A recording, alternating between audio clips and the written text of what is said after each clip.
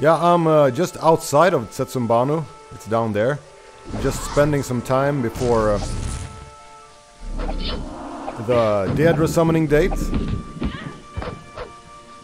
Actually, we could go to... what was it? We found a map. Jabonessa's hole? Something like that. Jubatonessa hole. Let's see how... okay, it's very far, so we won't do that. I don't think we hardly even have time to... actually, we could set an anchor here, so we're close to it. We'll do that. And then... yeah, we have plenty of time then. Let's do hole. Let's check that out.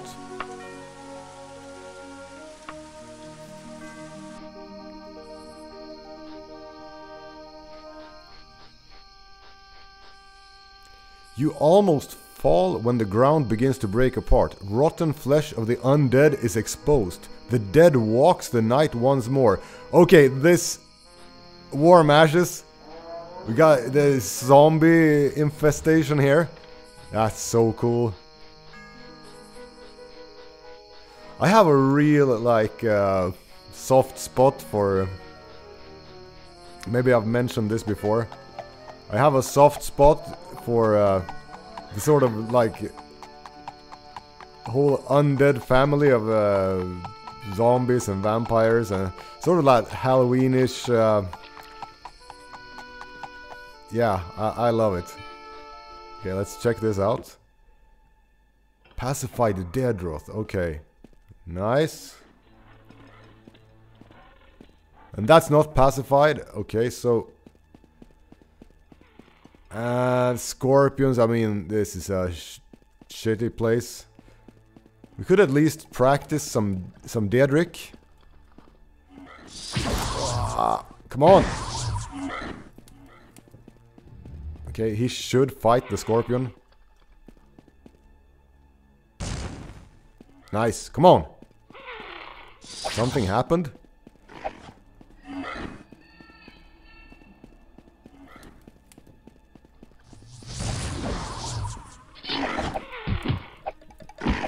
Can we... no, we don't have any mana. And we don't really have... I guess we have still the reason of just soul collecting. I think Tristan would really enjoy just carrying souls around with him. So we have that. That's the purpose, to soul trap from now on, I guess. And also, if we could trap some really powerful creature, that could actually be useful. So, whoa! Yeah, I think Tristan is the typical kind of okay, got us wow! Yeah, he's really good at backstabbing. We I'll check this out. It's been a long time since we did a character review as well. Okay, backstabbing is 44. That's pretty high.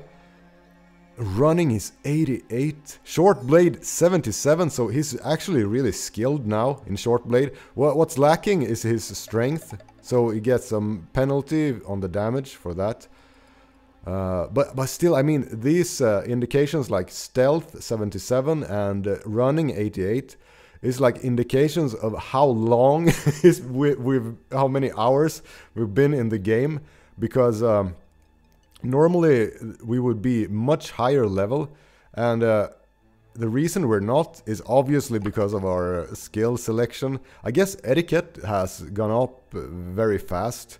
So, but the other ones, Daedric, Impish, Orcish, Dragonish, they are really like slowing down our progress. So I guess if this guy would have spent this much time in the game and had like normal skills with weapons and stuff, he would be like level 20 or something. I guess, at least.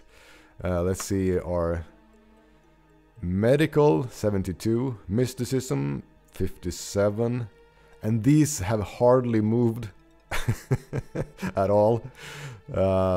If you saw my other video about plug the slug, you can like what do you call it? Extrapolate from this these 4 skills how hard it's gonna be to level him up, because this is basically his only skills that he could level up organically without training. Yeah. You shouldn't watch that. If you haven't watched that video, just leave it be, because it's it's your worst waste of time ever. Okay. Yeah, about the soul. Yeah, we pacified a mage. That's nice. Oh, and a deadra as well. Yeah, about the soul trapping thing. I think the collection. I think that suits him so perfectly. That, like, the kind of materialistic obsession, that unhealthy collecting of hoarding of stuff and being obsessed and sacrificing everything. Sacrificing everything for that purpose.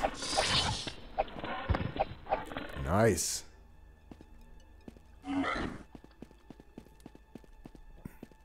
Okay, let's see what date it is, by the way, so we don't miss the date. Okay, 2nd of Sun's Height, and I think it was 10th. Yeah, 10th of Sun's Height, we're summoning a deadra, and this time it'll goddamn work. Anyway, I was thinking about this whole... I didn't intend for Tristane to become an evil character. These guys are pacified. Nice. But I think he's turning into some kind of villain. And I think he's turning into a more realistic kind of villain than like the cartoonish evil you often see where they're doing evil just for the sake of being evil. Which is, I mean... That's so incredibly rare. I can't even think of a... I mean, it practically doesn't exist.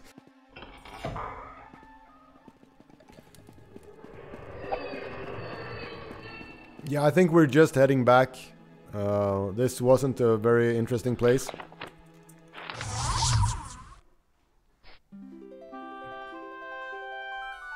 Okay, so it's... the 2nd of Sun's Height. We'll just... I'll just spend the last days here. And if anything interesting happens, I'll show it to you guys.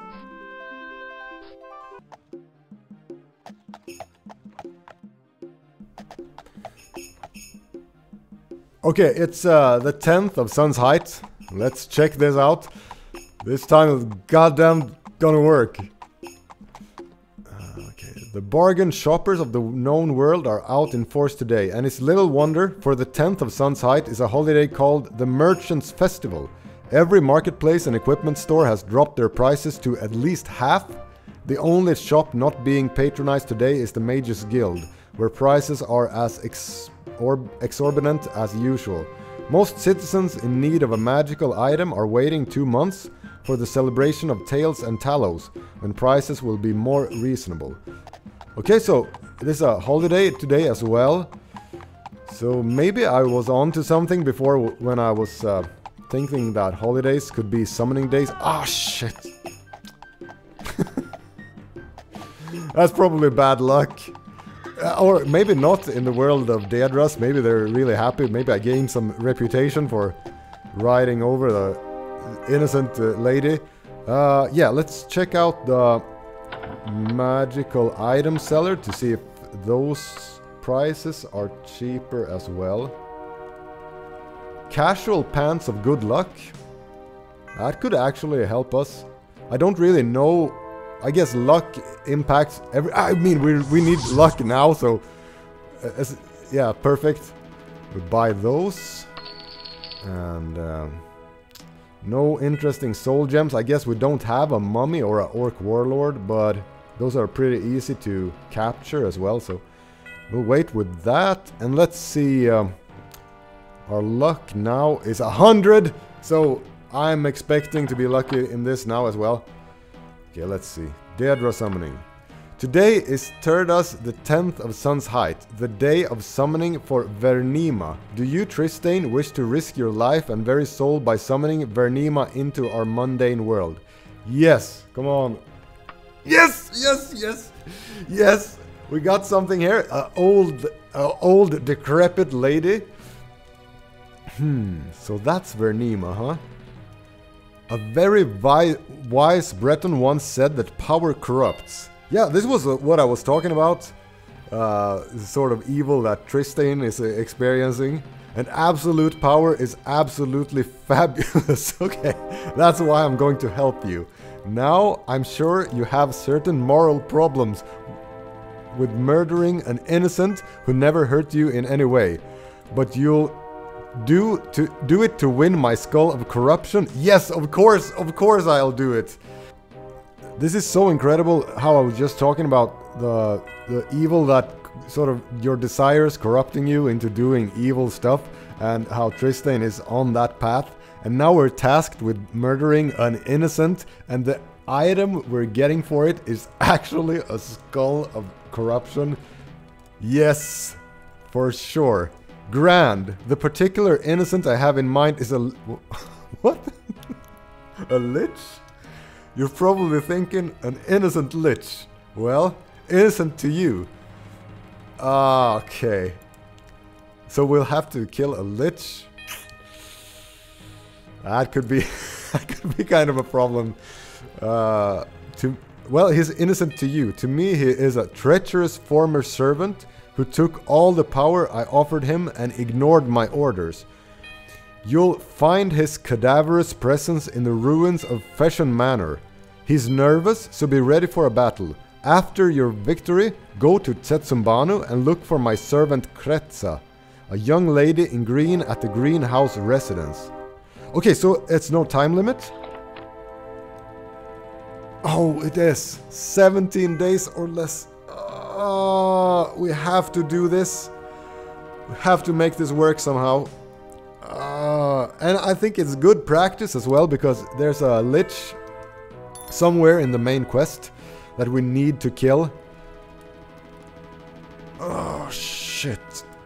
Okay, I think I need to go pee and get some coffee for this, and then we'll plan it out. I think we need probably to enchant some items with sort of some kind of passive. I don't know. We'll have to plan this out, and we need potions, and we need orc strength, and yeah. Okay, this is a goddamn quest and a half. I wish we could why can't the lich be in here instead, and the guards can take care of it by magic? Okay, no, there was nothing else. Didn't I buy these? They'd respawned? Yeah, they did. Okay, so yeah, it's definitely gonna be a pee break and coffee break, and maybe a short meditation on how to do this. And we need to be fast as well. We need to be really fast. We'll definitely set an anchor here.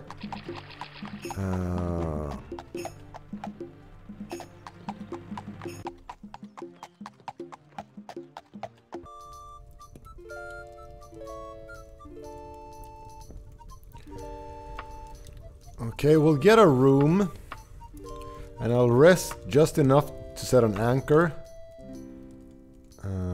Enemies. Okay, of course. There's one angry one as well. No, he changed his mind. Okay, so we'll put an anchor here, and let's see. We need, I think, liches cast fireballs. We have orc strength, 3 of them. That's good, because we might like try and fight it and then have to run away and then fight it again. So it's good that we have 3. We should have, I want to have resist fire. That's one thing we need for sure. Restore power. I guess we can. I'm actually nervous for this. I don't want to fail it. I don't even know if we can summon her again later. And like this skull of corruption just sounds so cool. I will take another. Resist frost.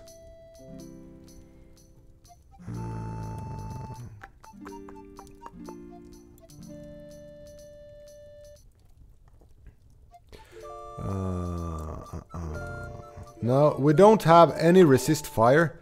That's pretty stupid. So... Okay, let's see where this dungeon is.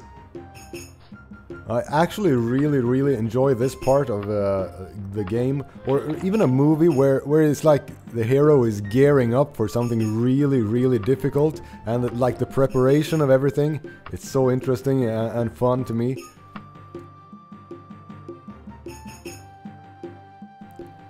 Okay, it's not that far. That's good. Let's see how. It's 2 days. It's 2 days, and we.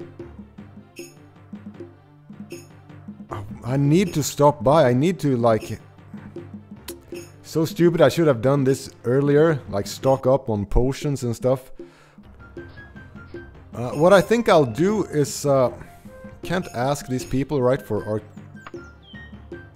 This... Okay, we can ask about this. That's interesting. Well, you probably already know this. Vaernima is the deadra lady of corruption and decay. Not nice to look at. Okay, interesting. I didn't know we could talk about this.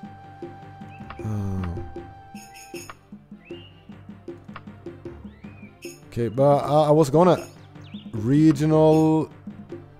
Yeah, I don't think we can ask about archaeologists. That's the best place to buy potions. Tell me about...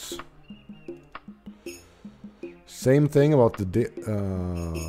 yeah, would be... I want to hear what they have to say about the Skull of Corruption.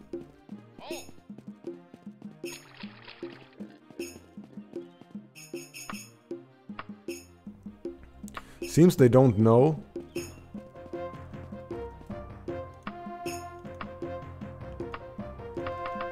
I realized one thing we can do as well is do the same thing we did with the iron.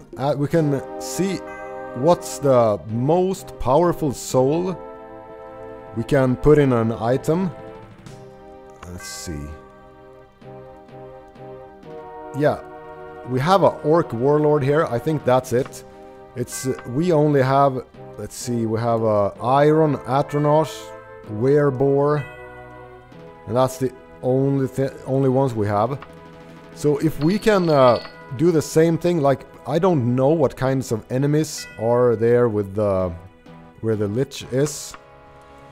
So we'll try to do this again. I wonder, well, this time I'll actually look for something that's used already. Maybe that's faster to break it. Okay, the clothes are all new. That's bad. Okay, we got a plain robes that's used. So we'll try to do that one. And then let's see.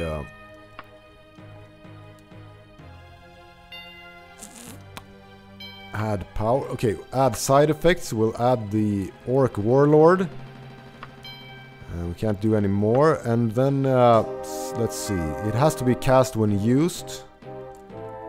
And we're not allowed to do anything other than mysticism. So should we do open again? It was pretty fast. We could do...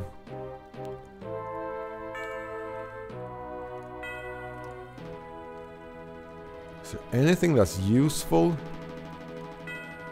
for us? No, I don't think... Maybe silence.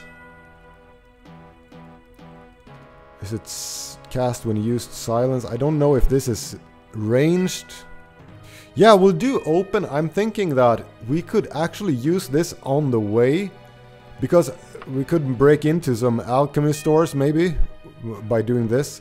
So we'll do item deteriorates all the time.